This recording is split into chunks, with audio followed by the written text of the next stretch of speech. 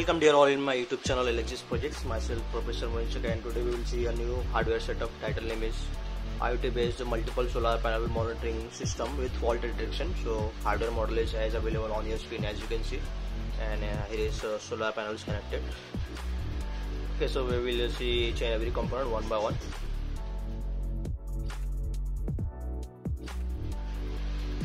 So first we will see here the main switch. Main switch is used to turn on and off the entire system. As you can see, it is a toggle switch of 3 ampere. We can see here we are using one temperature sensor to measure the temperature available on the solar panel. So we will use this DS18B20 most accurate temperature sensor to measure the temperature of solar panels. Next component we can see here, we are using two sensors. Okay, both are the same, okay, with different addresses, I2C addresses, and both of the sensor is capable to measure current and voltages at a higher accuracy possible. Okay, it is actually a INA219 current and voltage sensor. Using this sensor we will measure the power or voltage or watts of both of the solar panels. We can also remove it, as you can see. Okay, both of the sensors are removable for study purpose. We are using one node MCU development board. It is responsible to handle entire operation like running, taking the data from sensor, sending that commands to LCD, and checking the fault condition. Each and everything is responsible to handle this ESP8266 development board. We can also remove it and can place it easily for study purpose or for maintenance purpose. Next component we can see here, we are using one LCD liquid crystal LCD. It is actually a 20x4 LCD display, and it is responsible to show entire parameters like fault is available or not, what is the voltage current rating for both of the solar panels. So this LCD is responsible. Next we can see here we are using OC switch to create artificial open circuit fault to test our system. So we are using these two toggle switches. This one is for solar panel 1, and this is for solar panel S2. Okay, by using this switch we can create artificial open circuit fault for testing purpose. And next components, it is actually 15 mm large size push buttons, and this switches is implemented here to create artificial short circuit fault to check our system. So as you can see, it is for to create artificial short circuit fault for solar panel 1, and same for solar panel 2.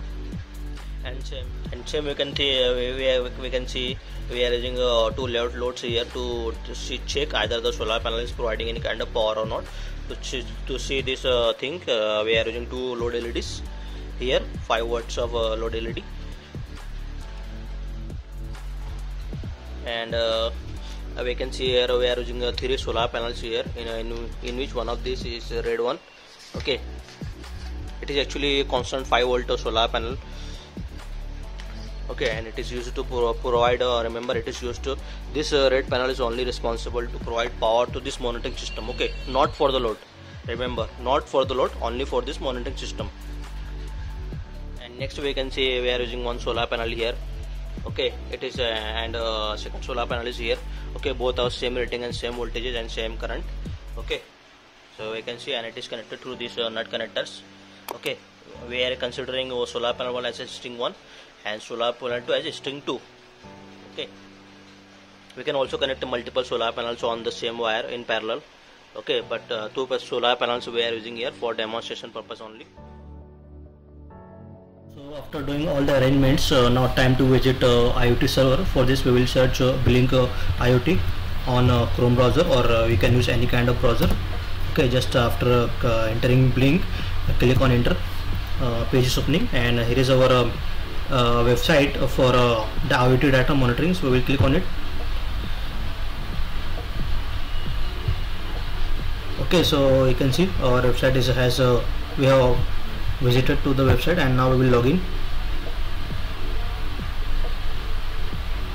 Okay, remember we need to log in here to see our data, because every product has a different unique IP address. Okay, we have already logged in here. Okay, so it is automatically detected our account. Okay, and here is our main monitoring panel. So I have clicked on it and we will use full screen mode. Okay, and we can see there is no any kind of data, but we will see it when project will start. Okay, so here is our main monitoring setup.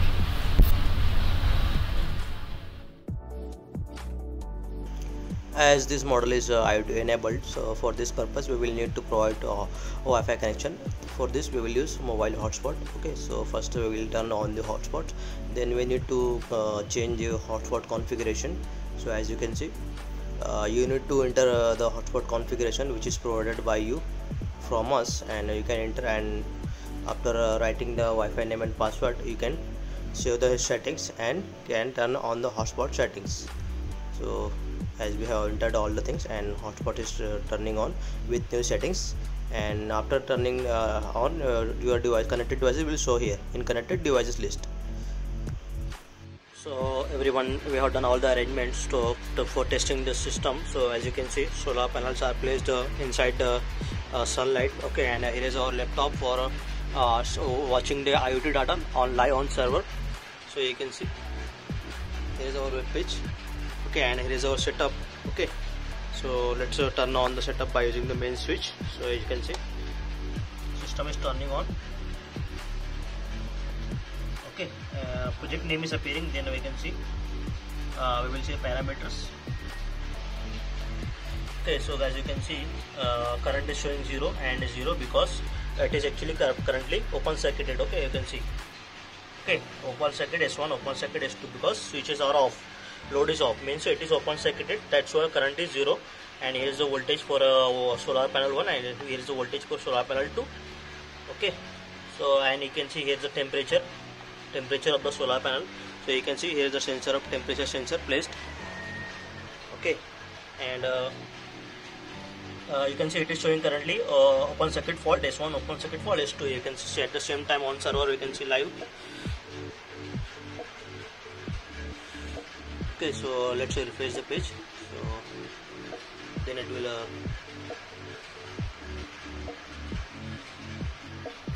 okay, so actually laptop was not connected to the Wi-Fi, so you can see the system is recorded, and we can see there is the live data. Okay, see, we can see it is showing green color, means it is open circuit fault S1, and on the same time open circuit fault S2. Okay, it is colored, means there is a fault, and if there is no color, it means there is no such kind of fault. We can also see it is actually showing a voltage of V2 10.04, and we can see at the same time voltage V2 is 10.03 or 04, exactly same, and voltage V1 is 9.69, and we can see live on live server. See, it is a voltage V1 9.62, exactly same, and here is the graph. You can see voltage graph, and here is the voltage V2 graph.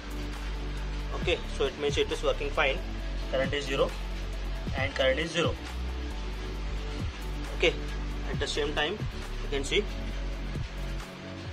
I1 is 0 and I2 is 0. You can see on the graph also. So let's turn on the load by using the main switch. Then we will see either it is showing, see, you can see it is cleared now not showing open circuit fault for S2. It is section for S2 now. So you can see there is no any kind of fault, not open circuit fault and not short circuit fault. At the same time we can see on the server, see, it is showing there is no any fault on S2. Okay, now we will recover string S1. Okay, so you can see there is no fault on string S1 as well. Okay, there is no any kind of fault because and you can see current is showing, and current is showing on the loads. You can see LEDs are running. Okay, it is for solar panel 1 and it is for solar panel 2. We can see there is no color, means there is no any kind of fault on the server. At the same time it is showing. Okay, and temperature is 36. You can see temperature is 35.94. You can see 35.94, exactly same. Okay, and you can also see the graph of temperature here. Okay, it is a graph of temperature. Okay, now we will test short circuit fault. So for testing purpose we will push this button to do for short circuit fault. Okay, so we will press it. Okay, I will need to clear the solar panels first. So again we will test it. So let's test short circuit fault on string 1. So this button is intended to test the short circuit fault on string 1. So we will press it and see what happens. So I'm gonna press it. So you can see LED is turned off. Okay, you can see here LED is turned off because of the short circuit, and you can see it is showing HCF S1. Means it is showing short circuit fault on string S1. Okay, and at the same time you can see on server, I am moving up the panel. So you can see here, okay, HCF S1 means color, pink color means there is a fault, short circuit fault. Okay, I am gonna release the button. Here you can see I am gonna release the button, and we will see there is no color now. Okay, there is no color means fault has resolved. At the same time you can see on LCD fault has resolved.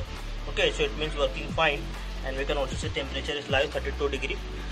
Okay, here on 32.31 you can see the graph. Okay, now we will test short circuit fault S2. So let's test short circuit fault for string 2. So we can see this is the switch to intent for short circuit fault. So we will press it. Okay, you can see there is no any kind of fault now. Okay, now I am gonna press it.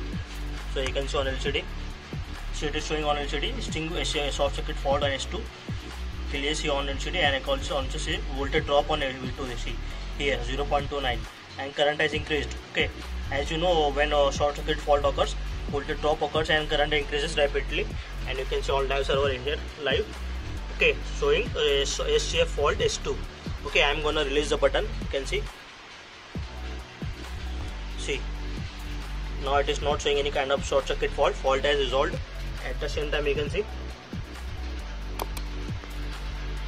okay, fault has resolved. And again we will see some interesting things here.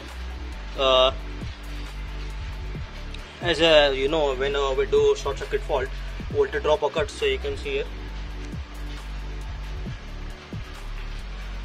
okay, voltage drop occurs. Okay, current voltage is 3 voltages. Okay, you can see here is the down for 0 voltage. Okay, so it means our system is working fine. Current is 21 milliampere for I2, and I2 is here 21 milliampere, and I2 is 174. Okay, 174. Okay, so it means our project is working so fine. You can see solar panels are inside the sunlight. Okay, correcting it.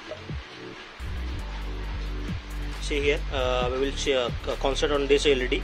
Okay, so if it is responsible to handle load S1. So you can see concentrate on this LED. See, LED is turned on. Look at this LED. Okay, see, and I place it inside sunlight, so you can see the intensity of LED, and I am gonna make it dark. See, LED and light intensity. Okay, it is for string S1 and it is for string S2. You can see. Then I will put it back. You can see there is no light on LED. See,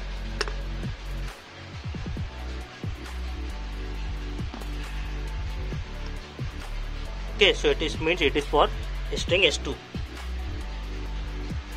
So thank you so much for watching the video. If any student want to buy this model, please contact us through video description, and thank you so much for watching the video.